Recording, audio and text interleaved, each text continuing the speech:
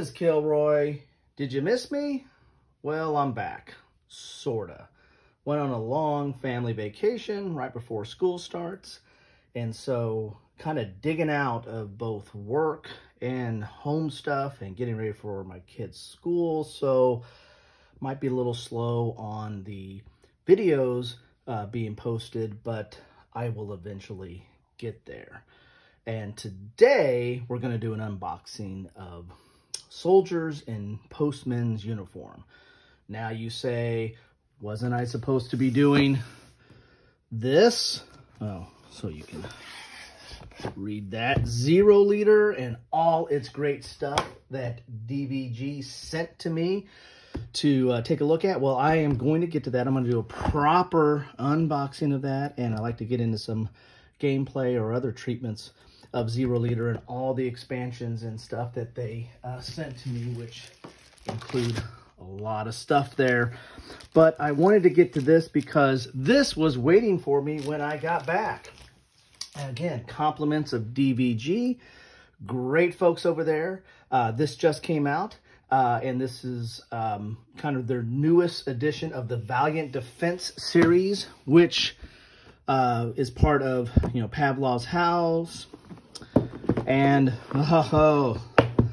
Castle Itter. So these make up the trilogies of some sorts of the Valiant Defense Series, which have similar kind of mechanisms, although they deal with very different topics. They're all dealing with World War II, but and they're all solo, and they all have kind of a very tactical feel to it. This one is dealing with the defense of the Polish post office in Danzig during the Second World War. And so keeping with the theme of the Valiant Defense, they're kind of taking obscure topics or topics that are not, covered very much, or if at all. I don't know of any other Castle Itter type games, and Pavlov's House is usually covered at a very tactical level, but not at the kind of at the exhaustive level that it's done in Pavlov's House. So this one, I'm not sure if there's anything else on this topic as well. So kind of excited to get into this. Looking at the back of the box, you're seeing some of the components here, the map and some of the counters that go on here.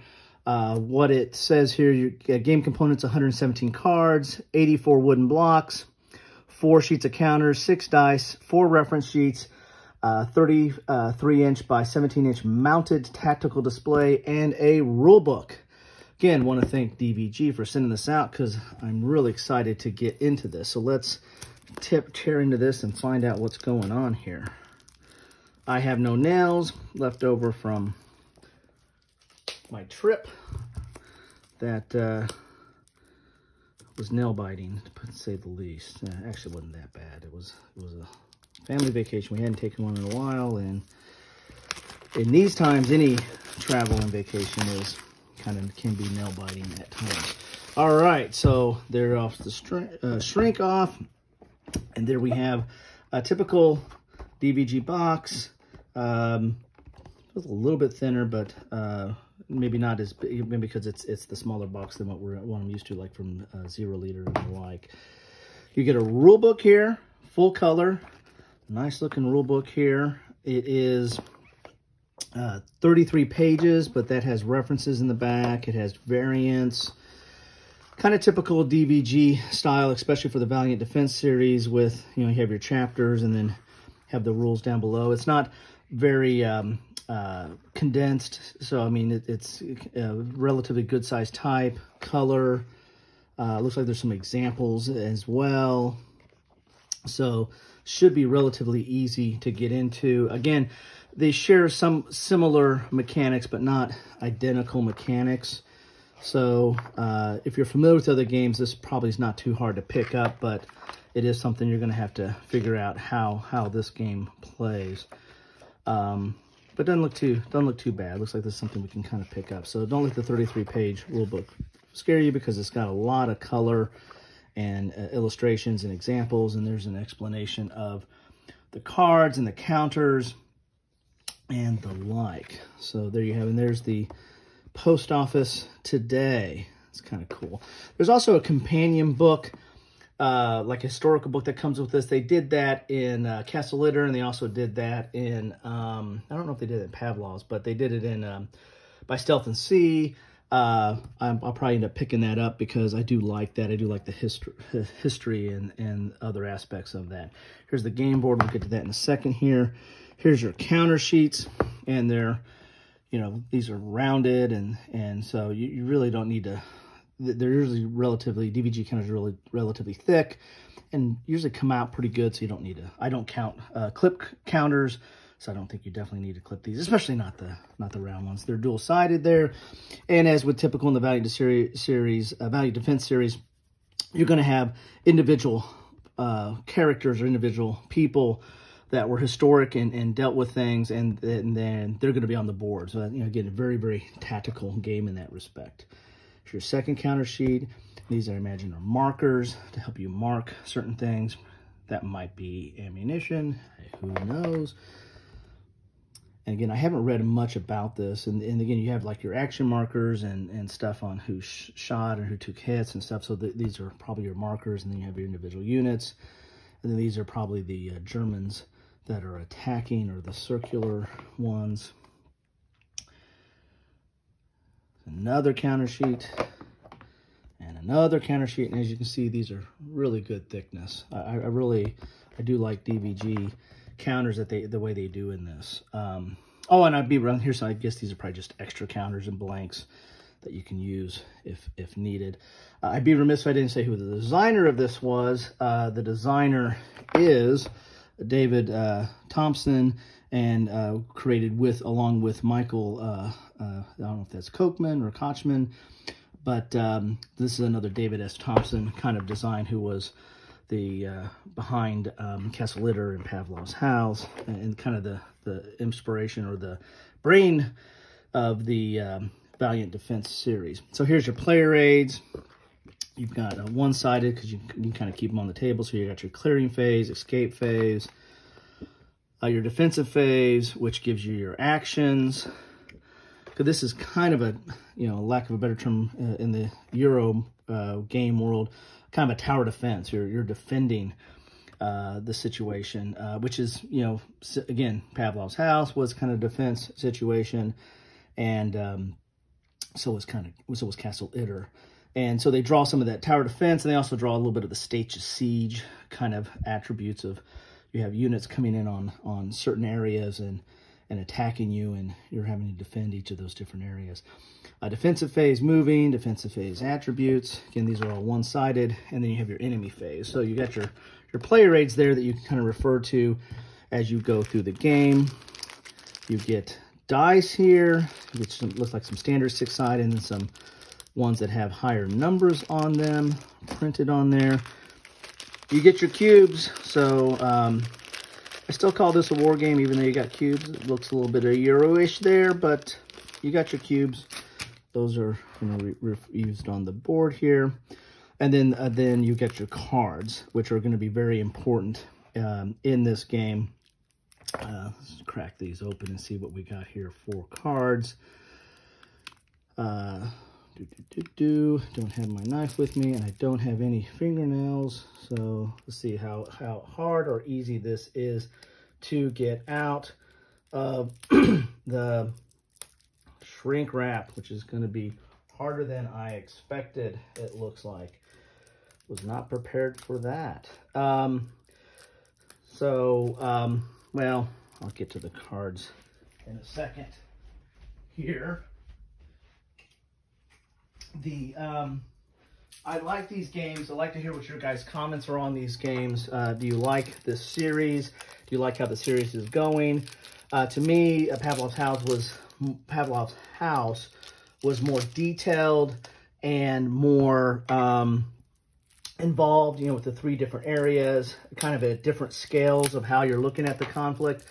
Castle Litter was more of the close-in battle immediately around the castle and the defense of that. I kind of like Castle Litter a little bit better, although Pavlov's House is a really good game. Be interested to see how this one takes that. Does it go more close in like Itter, or is it more different scales as Pavlov's House, or is it something totally different? So these are the cards. There's the backs. Probably you can sort those out.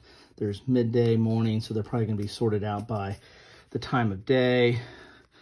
And I imagine these are the German actions on what the Germans are going to be doing. He'll be drawing these and see what the Germans will be doing as far as their attack of the post office or surrounding it and the like.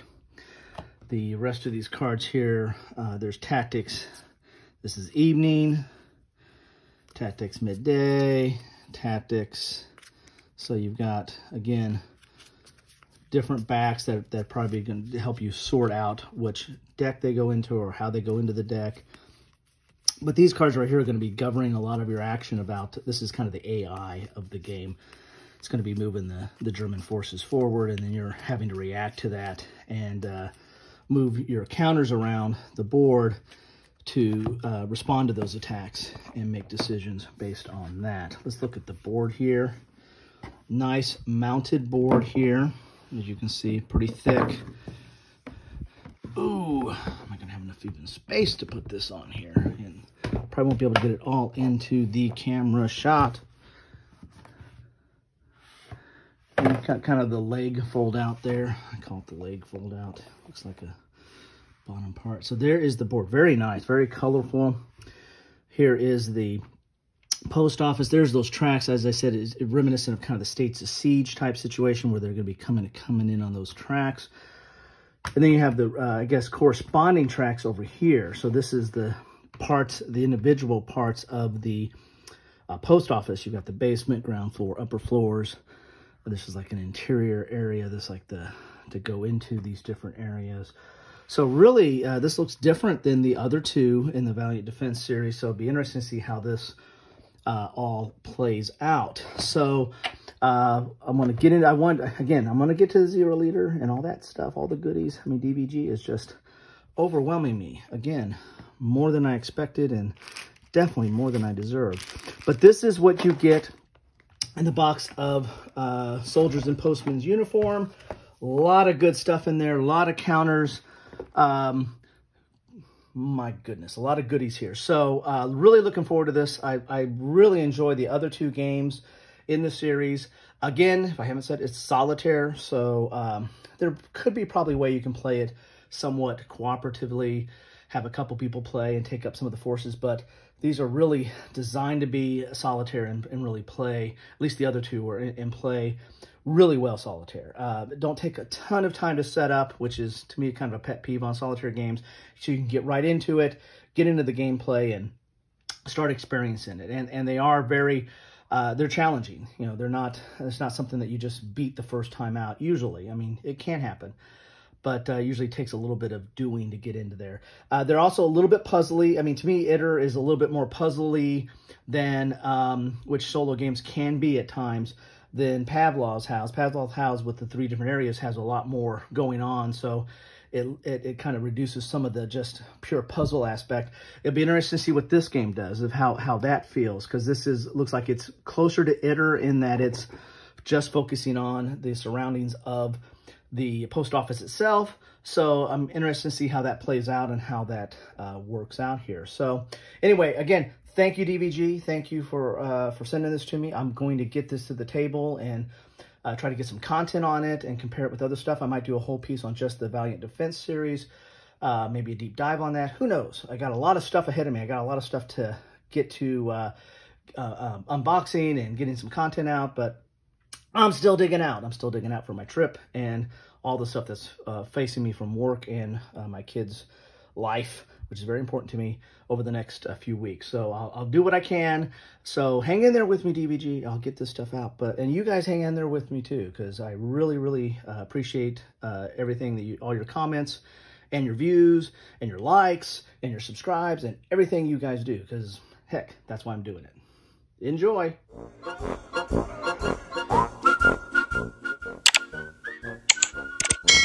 Thanks for watching.